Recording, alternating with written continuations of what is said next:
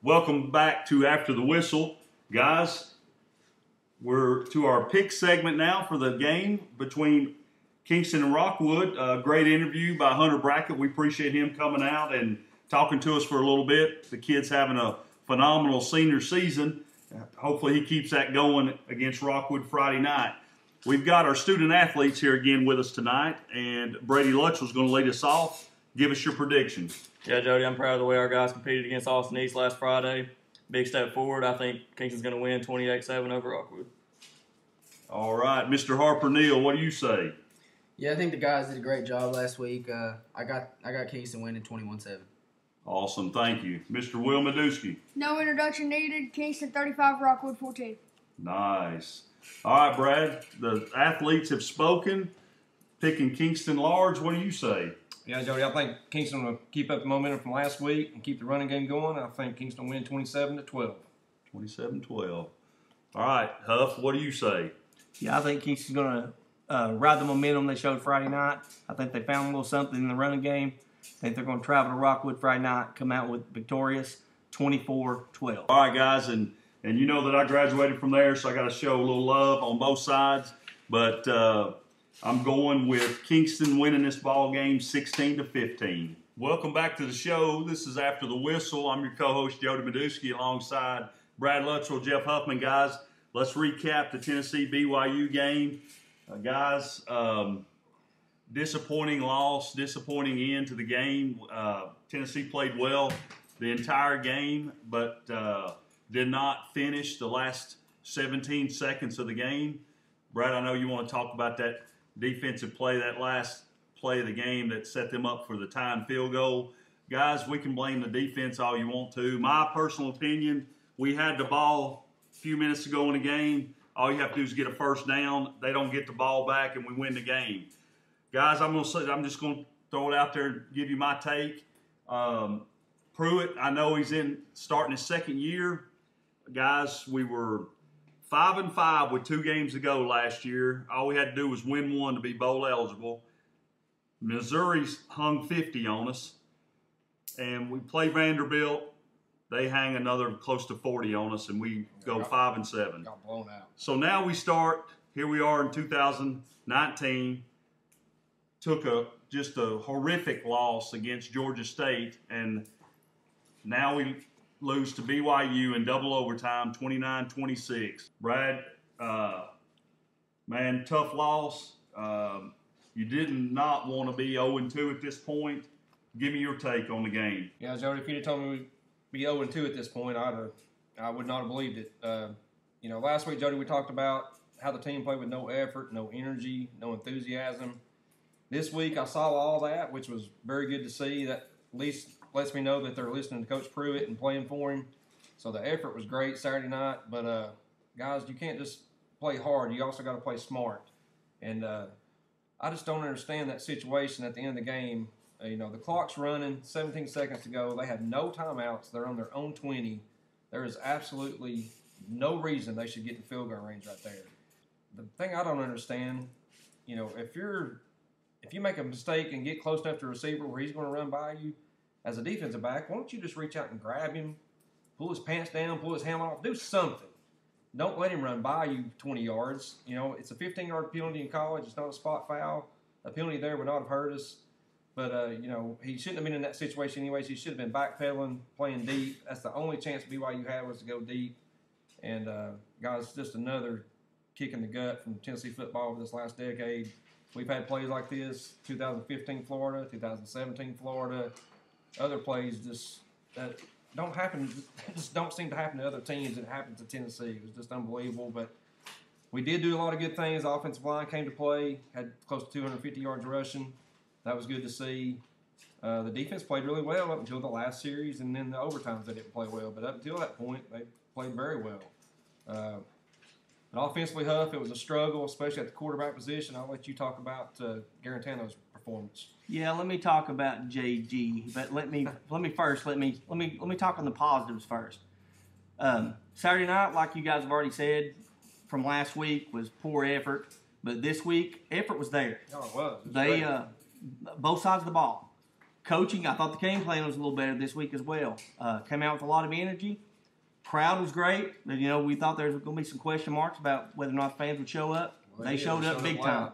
Showed up. Crowd was there again, time after time. Crowd always shows up. It's not a question about that. So, you know, I was happy to see everything transpond from improvement from last week to this week. Offensively, running game was great. Tyson Chandler had a big game. Eric Gray as well, true freshman. I think he's going to be a special player for UT before it's all said and done with him. Absolutely. Defensively, played great for 59 minutes and 30 seconds. And then the heartbreaking bomb that seems to plague us time and time again in that situation over the last couple of years. It's unbelievable. But let me get to the negative. I'm going to throw my 2 cents worth in on the quarterback situation. Jarrett Garantano. I know everybody's picking on the defense about giving up that last play, but me personally, I don't think it should have came down to that situation. I think we had numerous times all game long to put that game away. There was guys, receivers, wide open. Juwan Jennings had a touchdown, was wide open, and Garantano was 5 seconds late throwing the ball. He missed receivers. He's staring down receivers, looking at one side of the field. There's guys open, and I just don't understand it. I mean, he has really struggled this year. Last year, a lot of the blame fell on the offensive line that he wasn't being protected. But whenever he did get protection last year, he had some good games. But so far this year, the line has not been the problem at all. He's had time to throw, and he's just not seeing the field. Well, Huffman, to me, it seems like if his first read isn't open, he really struggles. And like you said, he's just looking to one side. He's not looking people off. And then when he, finally does go through his progressions, he's late with the ball, at least a second and a half.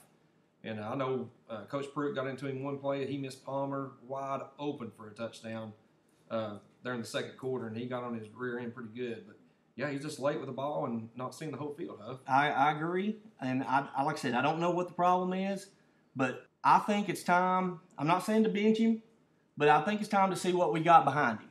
I mean, we got a couple of freshmen over. I know they say they're not ready, but, in practice they're not performing. But, we heard a few years ago Josh Dobbs wasn't performing in practice, that Justin Worley was by far the better quarterback. Well, Dobbs got a chance to play, and the rest is history. Look what happened. Some guy, I'm not saying practice isn't important because it is important, but some guys shine with the lights come on, some guys don't.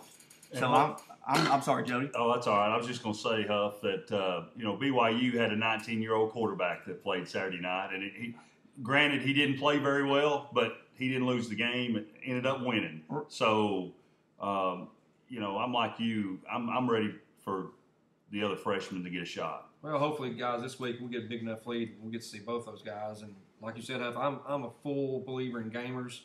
And like you said, and practice is very important. But I've seen guys that just come into games, and when the lights are on, boy, they shine. And so I fully believe in that. I agree too. The saying goes, big time players make big time plays in big time games. Dobbs did it when he was in there, when he came in. I just like to see if the freshmen, maybe give them a shot. Now, I'm not, start JG, see how it goes. Like I said, we're playing Chattanooga. We should be able to get a lead and play some guys. Goodness, you'd hope so. But I just want to see some of the freshmen play. Let them get out there and see what they got. And if they show that they can play under the lights, give them a series against Florida. Throw them in there. Because right now, it's not working. Something's off with JG, and I just think we just need to see what we got behind him. Well, and you give every other position multiple players out there. You're running offensive, defensive linemen. You're running in guys all over the place all game long. But to not run in another quarterback every now and again, it just seems crazy to me. Right. They're playing 8 and 9 linemen, and some of them are true freshmen. So, that's tough. So, like I said, I just think it's time to just see what we got. Guys, me personally, I'd like to see the Maurer kid. He's very mobile. They say he can run. And in college football, guys, if you got a mobile quarterback, I just believe that's half the battle right there. If you got a mobile quarterback that can throw and run, that's what you need. That's a big plus to have. Just like you guys said earlier, that was one thing that Dobbs had. He had that part of his game, and it was huge for our offense. So it's going to be interesting to see how it plays out this Saturday. And one other thing I like to add too is also, competition makes you play better. And right now, you know, JG don't have any competition, so he's just going out no matter what. And so throw them others in there. That may light a fire under him and eliminate some of these mistakes. And he knows he's got a player. He ain't going to perform, or he ain't going to play. I agree with that 100%. I mean, that just brings out the competitor in yourself, and you know, let him sit a series or two and let him get a dose of seeing the game from the sidelines, and you never know what that could do to a guy. Exactly. Like I said, I'm not saying bench him permanently. I'm just saying, you know, give the other guys a chance, see what happens, and then maybe that helps him out where he can, you know, step back and see what things going on from the sidelines, and then he can get back in there and play. Because obviously, you know, he's an upperclassman, third-year player, but he's making mistakes that third-year players can't make. Well, guys, I'd like to see the player that played at Auburn last year. He was confident, made great throws.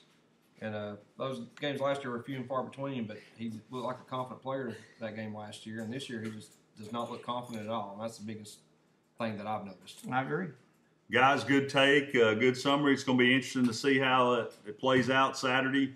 It's UT Chattanooga. Bless their hearts. You know, if you told me that we played them 18 months ago, I would say it's going to be a 65 to rip ball game, but it should be. And it should be. You're right, guys. So we'll see how it plays out. We'll finish our last segment when we come back with our pick segment for the game, and also we'll do our shout outs. Okay, get in here, Landon Diggs. What's your pick? I refuse to pick Tennessee. 27-20 Chattanooga. Come on, Landon. That's We'll get in here. I can't believe that I heard what I just heard. All right, Will Meduski, what do you say? The way Tennessee's offense is looking and their defense, I've got to go Tennessee 14, Chattanooga 3. People better ask for their money back if that happens. All right, guys, it's UT, it's UTC. Give me your take. Well, Jody, like you said earlier, this is a game Tennessee should score 50 or 60 points, but with the struggles at the quarterback position, I don't think we'll score that much. But I think UT will win 41-13. Huff, what about you? All right. Well, listen to some of these other scores being predicted. If that holds true, alcohol sales should be high Saturday night or afternoon. But in all seriousness, though, Chattanooga, a lower level team. I know Tennessee struggled, and I mean I've been critical of quarterback play. I'm gonna say they get things going a little bit better this week. Tennessee 34, Chattanooga 6. All right, good picks, guys. Yeah, I think they build off the momentum from last week. Heartbreaking loss in the last 17 seconds of the game. UTC, there's not much you can say about them. They shouldn't be able to compete in this ball game. I'm picking 35 RIT final score. All right, guys, let's talk. Let's do our shout-out segment. We got a few shout-outs we'd like to give. Guys, we heard today, got some great news that Jackson Igo got to come home today from Vanderbilt Hospital. That's excellent news. Excellent news. They did a parade for him, and that is just awesome news to hear. Glad that the kid has finally got to come home, and we're going to continue to pray for you, and man, hope you get better soon, but we're just glad you're back home. Huff, you want to talk a little bit about the golf team? Yeah, let's give a shout out to the Kingston golf team so far this year. 20-2, off to a great start. Big season for the Jackets. Hopefully they can keep going. The girls team are 8-14, showing some strides of making improvement there. So it's good to see them. Hopefully they'll keep it going as they move towards the end of the season and get towards the district tournament. Yeah, the boys team having a great year, guys. 20-2, that's excellent. The girls team, my cousin's daughter's on that team, so I can give them a little shout out. But she said they're improving every day and getting ready for district tournaments. So you guys keep doing good. Guys, I'd like to give a shout out to a business in Kingston. If you haven't heard, the name of it is Our Town. It's located at 205 East Ray Street. They're right across the street from the courthouse. Great types of coffee, daily sandwiches they make. And if you hadn't tried it, go by there, see Matt and Robin, Bailey and John, and they'll fix you up. Great place to go and excellent place. Have yourself a nice cup of joe, as they say. They have their fall flavors out. Stop by in there and see them sometime. Guys, appreciate you being here. Appreciate the student athletes, and Hunter Brackett for being on the show. Another good show. Big week next week, Gator week. Big week. We'll see you next week.